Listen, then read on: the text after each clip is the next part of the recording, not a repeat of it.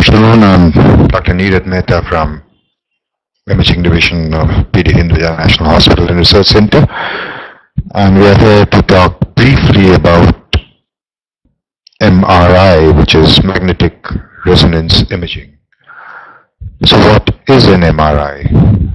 It's a test to obtain detailed images of the inside of the human body, and since it involves no ionizing radiation, unlike say X-ray or CT scan, it's not harmful to the body. It gives us a superb soft tissue contrast resolution and makes imaging possible in multiple planes of the body. Magnetic resonance imaging now consists of three words, and each has a significance in the way images are obtained. First is the magnetic, because it involves putting the patient in a powerful magnetic field. The resonance comes from a radio frequency pulse which is transmitted, and the imaging is the visualization of the signal received thereafter. So the magnets of the strength of 0.3 Tesla to up to 7 Tesla are used. Generally, for imaging in a clinical setting, 1.5 and 3 Tesla machines are used. So the magnet consists, it's like a cubic donut or like a tunnel. Higher strengths, which are more claustrophobic, are generally tunnel shaped. But you also have partially open magnets, which are of lower strength, but because they are open, they are less claustrophobic for some patients. A human body consists of out of 92 elements, human body consists of 26 elements.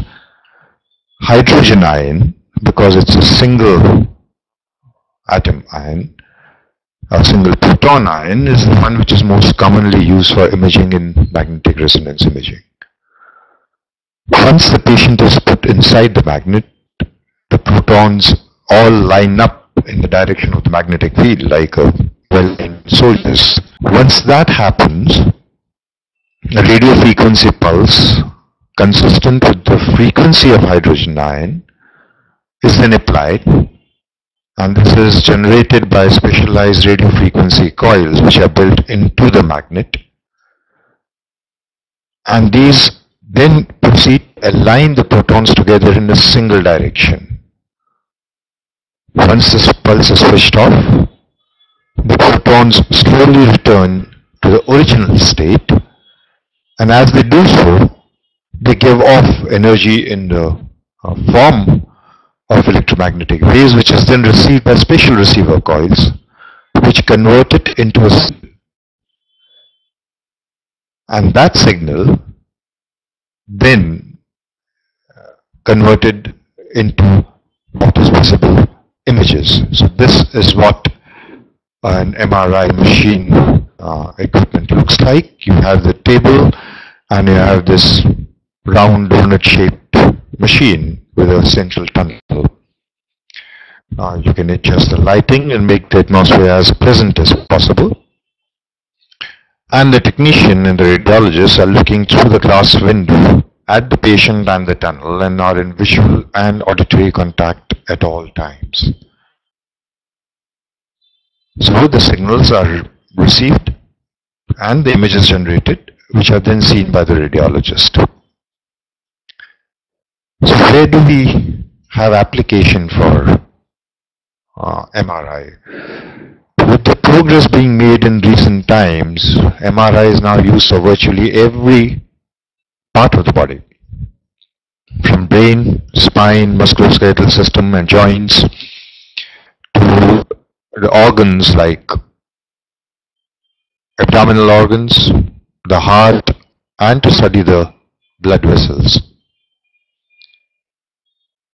The procedure basically consists of patient being taken in after a change of clothes, lying down on the table, and the entire table then slides into the bore of the magnet.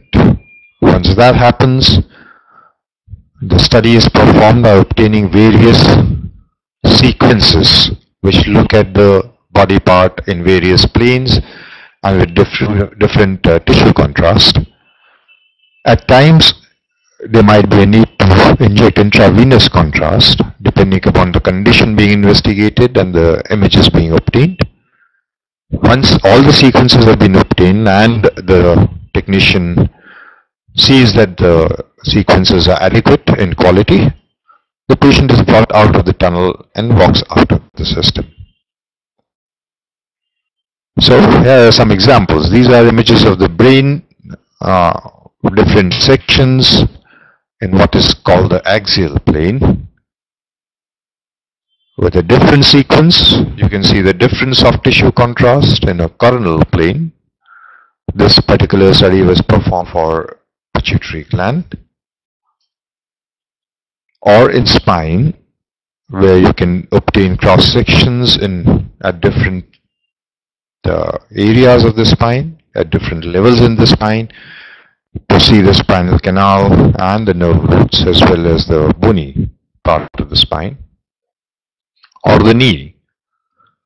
This is just an example of different sequence for the knee. Would be a whole spine screening, and you can see it in right from the head to the sacrum and coccyx. So MRI has allowed the clinicians to treat, monitor, and learn about many different diseases and the problems without having to resort to the invasive process like surgery. It has also helped the clinicians to learn how the body functions even in normal state. So it has played a significant impact. It has had a significant impact on diagnosis and treatment across various parts of the body and across various specialties. Exceptions. Now, it is a great procedure which is harmless, but there are some patients who are not suitable for MRI. Primarily, it is because of the magnetic part of the magnetic resonance imaging. So this would include patients with pacemakers, as the magnet from the MRI interferes with the signal sent by the pacemaker and can actually deactivate it. It's not suitable for patients who are too tall or too obese because there is a constraint of length and size and weight. And patients who have had some kind of an implant, whether it is an orthopedic hardware or even clips in the brain for aneurysms, or any metallic foreign body, because these would degrade the quality of images, and near the vital structures can even be threatening. So therefore these patients are not suitable to undergo an MRI examination. And what does the future hold? The possibility of having much smaller machines that can scan specific parts of the body, the continuing improvements in seeing the blood flow, and functional imaging, which is actually being translated right now into clinical practice, of brain mapping to see which part of the brain is getting activated in certain tasks. And MRI of the lungs is, as of now, not possible, but that is a future direction. Thank you. I would take any questions that the audience might have. Parinita, how is MRI useful for pregnant women? MRI, unlike a CT scan, is safe for pregnant women. So not only to analyze the child for any congenital defects, but for the mother who cannot undergo a CT scan or an X-ray, MRI is perfectly safe to investigate any part of the body. Yes, Alina, is MRI safe for children? Yes, it is safe for children. A large part of our workload here at Hinduja Hospital consists of children, and it is perfectly safe. There are no known side effects either for children or for it. MRI, as of now, is not a curative investigation. It is a diagnostic investigation. You use MRI to arrive at a diagnosis, It has a very limited treatment options which are just coming up. For example, for fibroids of the uterus, where MRI is used in conjunction with high intensity ultrasound to treat fibroids. But it hasn't, it's not really a curative or a treatment modality. We have a question from Elena saying, what if someone has claustrophobia? Yes, claustrophobia is a serious issue with a lot of patients. About 10% of the patients feel very uncomfortable getting into that tunnel. The solutions then lie in either going for an open MRI, but it has the disadvantage of, because of the lower signal strength, of not being so very clear, or the patient can be sedated and taken up for an MRI. Garima is asking, what is the starting age to have MRI? There's no starting age. You can have an MRI at any age, including prenatal. So, no starting age. Does brain MRI deal with psychological issues? That is a work in progress, because MRI as of now deals with the structure. You're looking at the structure of brain. You are trying to correlate functional imaging, which is just coming up, with what part of the brain get activated as a result of particular activity. So you can map out hand movement or leg movement or vision or auditory cortex, but its role that it can play in psychological or psychiatric background is still under investigation. But yes, one does expect progress to be made in the coming years on this. How long does the MRI examination take? Well, it varies from study, but generally it can take anything between 30 minutes to 90 minutes, depending on what part is being investigated and whether contrast is given or not. Yes, that brings us to the next question from Karima, which is, will I be given an intravenous drip during MRI?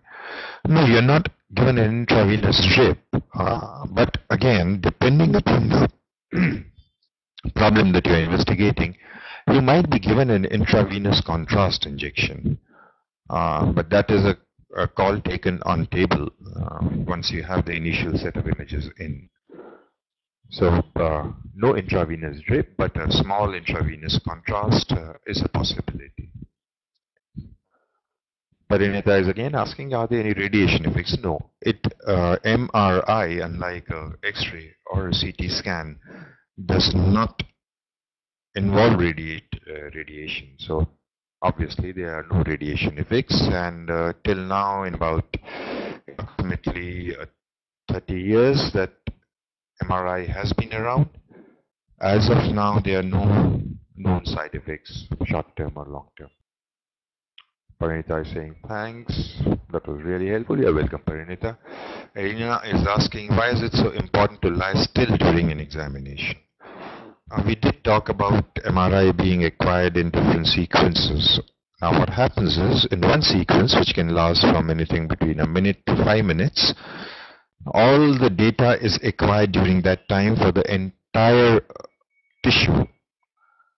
Now, if there is a movement during that time, the data is going to overlap, because then the system does not know exactly which part of the body the signal is coming from. So for that localization, it is important that the patient lies absolutely still, because otherwise the artifacts can distort the image and make it unreadable. And why is it, can one take medicines at the day of MRI? Yes, absolutely yes. MRI by and large does not require any preparation. You don't have to be empty stomach. So yes, you can absolutely, you can and you must take the medicine that you usually take, or what your daily dose is. That will also answer the question, can I eat or drink before an MRI examination? Yes, you can, unless you are having an MRI especially for your intestines, In that case, you might be asked to remain empty stomach for 2.5 hours, but otherwise you can eat and drink normally before an MRI examination. And are there any diet restrictions while going for an MRI? No, Parinita, there are no diet restrictions while going for an MRI. But it would perhaps be helpful if you don't take too much of iron, because that can then cause certain distortions in the images if abdomen is what you're looking at. May I bring someone to the examination with me? Sure. In fact, we would recommend that you do bring someone with you to the examination. The accompanying person obviously would not be allowed inside the magnet room, but can certainly keep you company outside and moral support. So yes, you must bring someone along with you if that makes you more. What is the difference between an MRI and a CT scan? CT scan essentially uses X-rays. It's an X-ray X-ray tube which goes around the body and obtains images in different sections. So, considering that it uses X-rays, which are high energy radiation, it has certain known side effects for prolonged exposure. A single CT examination is not dangerous, but if you're having a lot of CT scans of the same part over a short period of time, there are effects of radiation. Since MRI does not use radiation or high energy radiation, there are no side effects. So that is the difference, essential difference between CT scan and MRI. Of course, there are the technical differences because MRI is possible in multiple planes, whereas CT scan is only in one plane imaging. The advantages and disadvantages of MRI, because it gives a better soft tissue contrast in CT, etc. But essentially the difference comes down to the way the imaging is done and the image is required. How do I prepare for an MRI examination? You don't really need to prepare. You have your normal food and come at the appointed time to the diagnostic center or the MRI center, and you really don't need any other preparation. Rita is asking, can I get to know about cysts during MRI? Yes. One of the advantages of MRI is that it can very well distinguish between fluid-filled structures and non-fluid filled structures, and certainly you can get to know about cysts during MRI. Is MRI a problem for breastfeeding when the mother is breastfeeding? No, it is not a problem for mothers who are breastfeeding, except of course if the MRI for breast is asked, then it whether it would give information or not would be a question mark, but otherwise MRI is not a problem for breastfeeding women. And neither for the mother nor for the child. Yes, but if a contrast is given during an MRI to the mother, it would be recommended not to breastfeed the child for about 24 hours after the MRI examination. But that is only if contrast is given, otherwise there is no contraindication. Why do doctors need previous X-rays, CT and MRI scans? Because imaging is never done in isolation. We have to remember, you don't treat images, you treat the patient. So it's important to know what was happening and compare it to what you see on the images. And a lot of time, the information available from the images would make sense only in view of the past information and not in isolation. So when you're looking at the patient as a whole and the body as a whole, it is important to know what the previous imaging showed, and then you can compare it with the current level and come to your conclusions. That is why they invariably want previous CTs or MRIs or ultrasounds or X-rays when you come for an MRI. Why do doctors want to know about metal implants in head if one wants to get their back scanned? You see, what happens is when the back is scanned, the area of interest is the back. However, the entire body is in the magnetic field. So, since the entire body is in the magnetic field impacts the entire body. So, if you have metal objects in the brain, for example, a lot of times they still do put aneurysmal clips inside the arteries in the brain, and under the magnetic influence, these can move. And you can understand that anything moving inside your brain, or your eye for that matter, can be dangerous. So therefore, irrespective of which part of the body is scanned, the technician or the doctor would want to know whether you have a metal implant anywhere in the body. What kind of clothes does one need to wear during an MRI? Because of this about metal,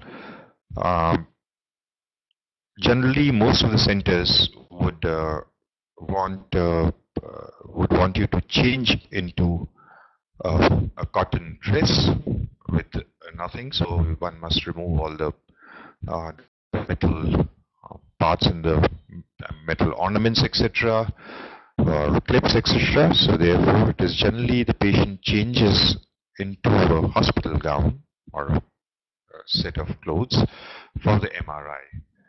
And one would also recommend not to use makeup based on metal, for example, mascara, etc., because that can also give rise to certain artifacts.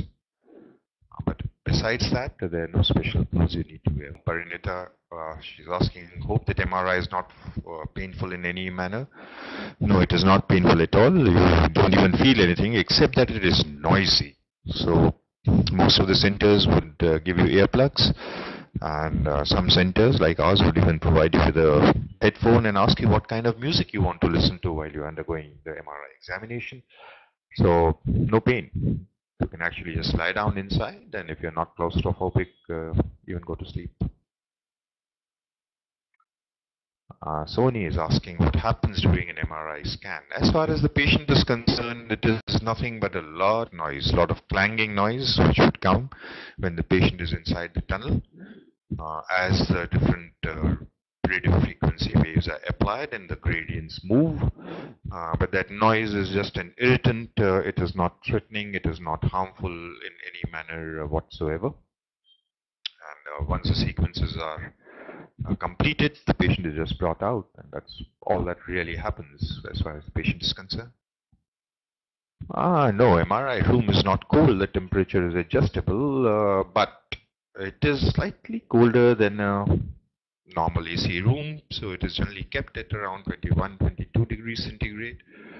And that is because of a technical issue that MRI, the magnet consists of a coil which is immersed in liquid helium, which is at a temperature of absolute zero, which is minus 270 degrees, and you can't afford to let it boil off. So the temperatures are always kept slightly lower than normal in an MRI.